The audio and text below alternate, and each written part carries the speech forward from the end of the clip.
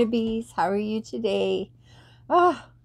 So Halloween is over and Christmas is coming and trying to get ready for all of that. So I have a few things to talk to you about. Not a lot, but a few things. Just more jibber jabber than anything, I think. I got a message from Trisha Mama Swift, and she has the Sisterhood of the Traveling Hook. Yay! She just put up her video, so if you look in my playlists, it is there. For those of you that are new that don't know about the Sisterhood of the Traveling Hook, last year I had sent around a furls hook for people to try before they buy. And I had a whole list of people from all across Canada, like YouTubers, all across Canada, down into the States. I had another hook that I sent to Australia. That one's already back. And so this hook is on its last legs to come back to me. There's only a few more people that are left. And so Trisha is now sending it to Nancy at Nan's Next Knots, I believe it is. So keep a lookout for her video. I have a whole playlist of everybody that has had the traveling hooks. So if you look in my playlist, you'll be able to see all the videos of everyone who got the hook and what they made. So go check out that playlist. I will leave that here. Yeah, so it's been a lot of fun and it's gone quite a ways. It's actually really cool. So what I did was I bought a furls hook, and I got a little journal book, and I made some stitch markers, and I put that in there, and I put some Clorox wipes in there, and I sent it out to everybody to get them to see what they thought of the hook. A few people didn't like it. A lot of people did. And they actually went out and bought their own furls hooks. So it's been quite an experience. I've been just so thrilled to watch the expressions on people's faces, to hear their opinions. It was my way when COVID was going around and people were in lockdown. It was my way of bringing the community close together, because when COVID hit, it seemed like everybody disbanded. Some people weren't doing videos anymore. Depression started setting in within the community. It all felt really disjointed, and I didn't like that. I was like, no, this is the time when we need to be together as a community. So I came up with the idea of the Sisterhood of the Traveling Hook, and it has been amazing. It's it's just unbelievable. I'm so happy to have been able to do it, and I'm still trying to figure out if I'm going to do it next year or not. I did it for YouTubers only, because that way I was able to get videos out for everyone to see what their opinions were, so that all of the subscribers of their channels would be able to say, hey, I tried this hook, I liked it, I didn't like it, I'm indifferent, you know, things I liked about it, things I didn't like about it, and this is what I made. So I was able to get out a broader audience for the furls hooks. No, I'm not affiliated. I wish I was, but they don't do affiliations for Canada. You know, sometimes Canada really sucks. So anyways, furls hooks are my absolute favorite hook. I don't use anything else. I have a bunch of them. So I really wanted to get everybody to try it and see if they liked it, because a lot of people have never touched a furl hook. They couldn't imagine spending the kind of money that Furls charges for a hook. But for some people that have arthritis or have RA or have other issues where their hands cramp if they use a small hook, or if they can't crochet for long periods of time, sometimes the Furls hook can really help. And that's why I got them. Excuse me, I wanted to try them out, and I did. Right, the Odyssey hooks are heavier. The Streamline hooks are lighter. The Odyssey hooks take a lot longer to get used to. You do get pain in your hand, and sometimes with the Furls hooks too, because they have a bigger bulk to them. If you've never seen a Furls hook, hang on. This is the one that came back from Australia. Okay. This part of the hook fits nicely in your hand. I'm a pencil holder, so I hold my hook like this. The thing that I noticed with some people that were pencil holders, they couldn't figure out how to hold the hook. They didn't want to hold it up here, which you don't. Some people hold their fingers right close to their work, right? I hold my furls like right in here. Okay. I found that if I put hand cream on my hands, it stops from the slipping, right? But it takes some getting used to. With a Furls hook, you need to kind of twist the hook as you're working, right? But I tell you, like after about 2 weeks of using the hook, like you're supposed to use it for like 5 minutes, put it down, use your other hook, pick it up again at some point, use it for 10 minutes, put it down, right? Like you work into it. And you will find that you might get a pain that goes up or down your arm and your hand because you're not used to it. But once you do get used to it, these hooks are amazing. I absolutely love this hook. So anyways, that was my whole point to doing this, because there was a lot of interest in Furls when I started this, but everybody was just like, ugh, I just don't want to spend $25 on a hook or $30 on a hook if I've never used it before. Okay, now for those of you that haven't been part of the, that are Yarnabees, that haven't been part of the Sisterhood of the Traveling Hook, I'm going to give you a little tip. If you go on Amazon and you look up Divot, D-I-V-I-T, Divot hooks, okay? They're extremely similar to the Furls hooks, and they're a lot cheaper, okay? So if you're interested in Furls hooks, but you don't want to spend the money invest in the money yet, get a Divot hook, because they're a lot cheaper, but they'll give you an idea of what the Furls hooks will feel like. I believe the Divot hooks are a little bit longer, but that's okay. If you like a longer hook, might work out for you, right? So I think, I can't even tell you how much they are.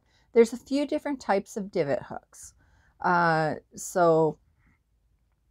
If you're interested, try those out for now. And if you like it, if you work with it and you like it, then you can invest in a Furls. Okay, there you go. So that's my whole thing on Furls hooks and the Sisterhood of the Traveling Hook. So keep a lookout for Nancy at Nan's Next Knots for her video. And yeah, I'll keep you posted. So my sister came over for a couple of days. She stayed over for 2 nights, and she helped me get ready for these 2 craft fairs that are coming up that I have to do. I haven't done a craft fair in a year and a half, and well, two Christmases, I guess. I did not realize how much stock I actually had. I should have done some video and some pictures of the process that we did, but I wanted to get it done. I was in so much pain. And she was a godsend. She helped me so much to get this done. I love my sister so much. And it got her out of the house. So we have 7 totes to go through. We had to make sure that everything was separated into what, like sweaters, hats, hat and cowl sets and stuff like that. And then we had to tag it, because on all of my clothes I put a washing instructions tag, and on the back of that I put the price. So we had to do that, and then we had to sort it all out. Oh my goodness. And then I bought 2 bookshelves, like these little bookshelves that we're going to be putting on the table. I'm doing my display totally different this year. I'm hoping it's going to work out. The shelving units that I had, oh hello Bella, the shelving units that I had before were, Bella, come here, you want to come say hello? My pussy cat's in here. She doesn't come in here very often because I don't let her. Here we go. Meow, meow. You say hi to the people. Hey, you say hi to the people? Oh, thank you. Oh, yes, kisses. This is Bella. Say hello. Say hello. Okay, go on. So anyway, yeah, we had these bookshelves that we had to put together. We got 1 done. Oh, I tell you, by the time that we started doing this bookshelf, we were so exhausted. We were laughing hysterically about nothing. A shelf tried to knock me in the head, so we laughed about that. And then it was just on and on. When my sister and I get together, we laugh like crazy about the stupidest stuff. But it makes for a fun evening. And we didn't even have anything to drink. It was just straight up exhaustion and pain. But we got it done. And I have 1 more shelf I need to put together. But I need help from George to do that, because it is definitely a 2-person job. So hopefully we'll get that done this week. What else? Oh, I finally got Billy Crafty Floridian's box and Rosalie from Yard and Out's box done. I'm going to be mailing those out today, I hope, if I can get. Rosalie just moved, so I misplaced her new address, so I'm waiting for her to contact me to give me her new address. Then I can get these boxes sent out. Oh, thank goodness. I'm like creeping up. It's only got a few weeks to get there, and I'm hoping it's going to get there in time. So that's done. The leg warmer tutorial that I just did, I sent the pattern to Jeanette at Miss Hootie Hootenan's Crafts. She is my pattern tester. Oh, excuse me. She's my pattern tester. She's not well. She's not well. She just got COVID for the 2nd time. I'm not pressuring her at all whatsoever. She can just get it done. When she gets it done, oops. I'm not in any hurry at all. When she gets that done, then I'll put it up in the Etsy shop and I'll let you know when it's released. So, did you hear that the Ghostbusters series franchise is coming out with a new Ghostbusters. Did you see the last Ghostbusters? I did, and I'm actually looking forward to the next Ghostbusters. I am. I'm a geeky that way. Bella, what are you doing?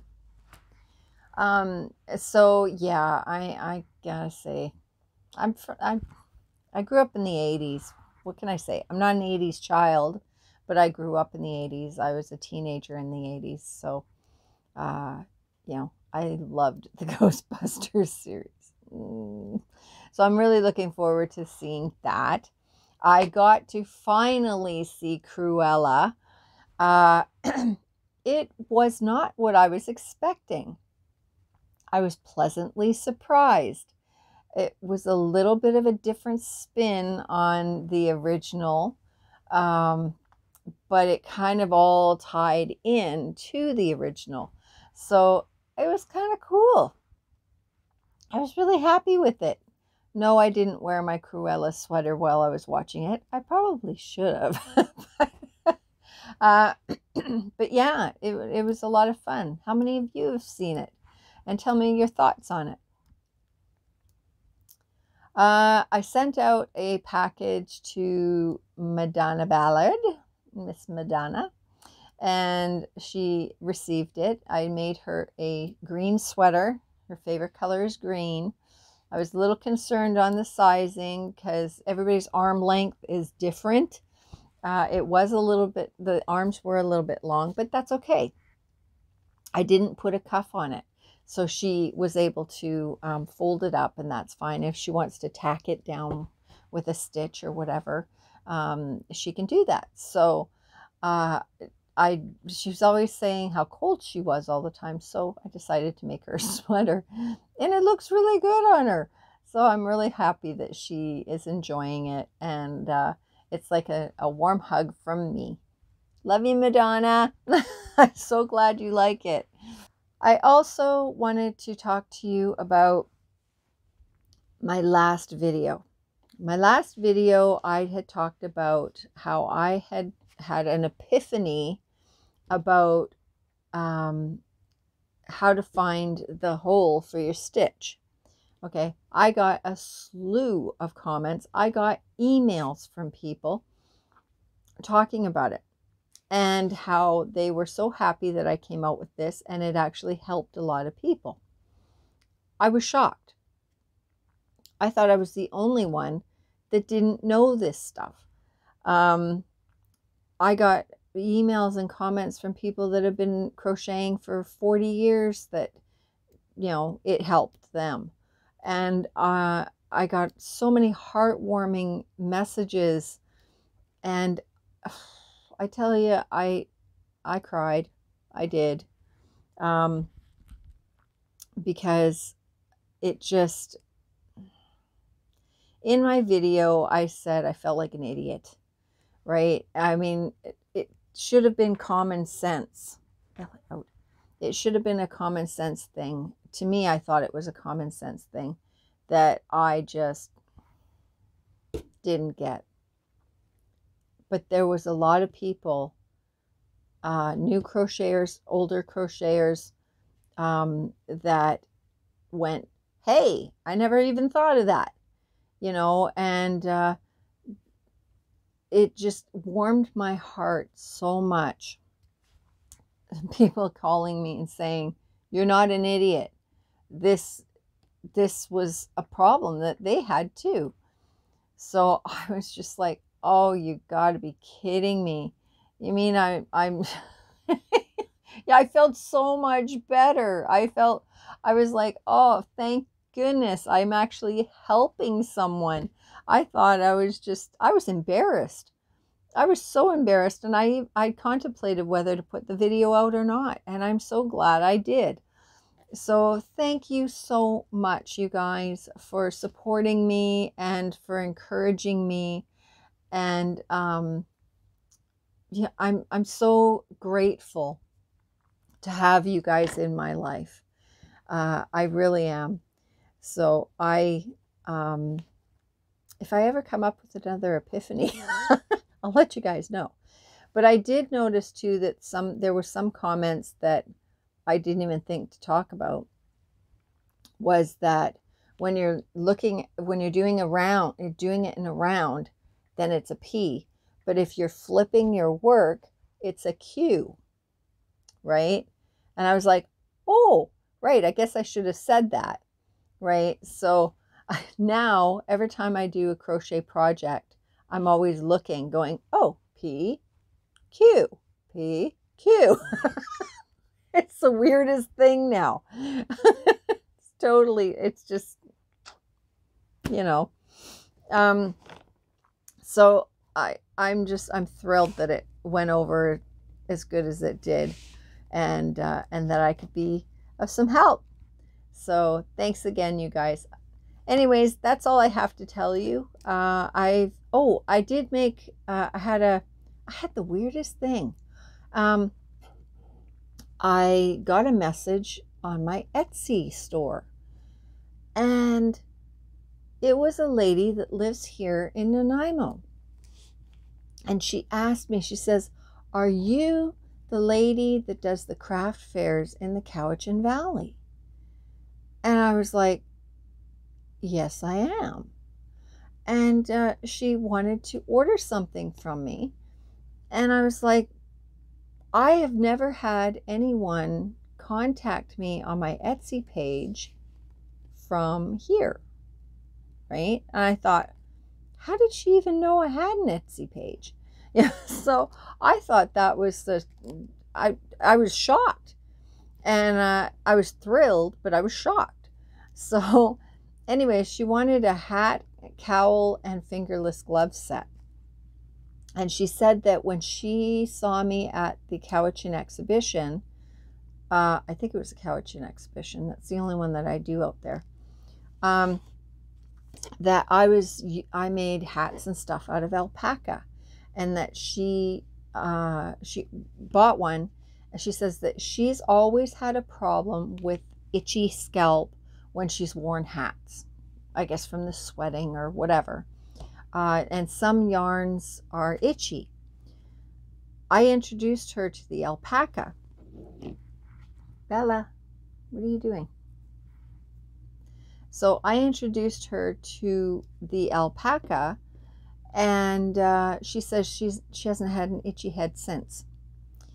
So I don't use alpaca anymore because I started developing sensory problems and itchy fingers and stuff. So I now I'm introducing her to Karen latte cakes. So I made her set in Karen latte, and I'll put a picture here. It turned out really well. The latte cake that I used was blackberry. It seems like my latte cakes are lasting forever. I didn't realize how many latte cakes I had. So they turned out pretty good, and I'm really hoping that she's going to like them. Now, latte cakes are very silky, and usually, like, I will mix it with something, right, like an acrylic of some sort, but I didn't have a thin enough yarn to mix it with, so I ended up using 2 cakes of the latte, and they are slick. Like, I had to put the fingerless gloves on, and I was like, oh, they are slippery. So I'm hoping they don't just whoop slide right off her hands. The hat and cowl should be fine, but the fingerless gloves are very silky. They feel wonderful, but we'll see how that goes. So I'll let you know. I sent her the picture, and she's absolutely thrilled. So she's going to be coming tomorrow to pick them up. So yeah, but that's the only order that I've had so far. I'm wondering how many orders I'm going to have after I do the craft fair. I hate doing orders from craft fairs because I'm on a time crunch for Christmas. And so usually I just say, you know, this is what I got, you know, and that's it. I've got a lot of stock, guys, a lot. So hopefully everybody can find something that they like. Anyway, okay. So that's it. That's my story. I'm sticking to it, as George would say. Okay, so thanks for joining me. If you're new here, thanks for coming and seeing what I'm all about. I hope you stick around, and I hope you hit that subscribe button, hit the like button, and don't forget the notification bell. Okay, I will talk to you guys later. I love you all. Bye.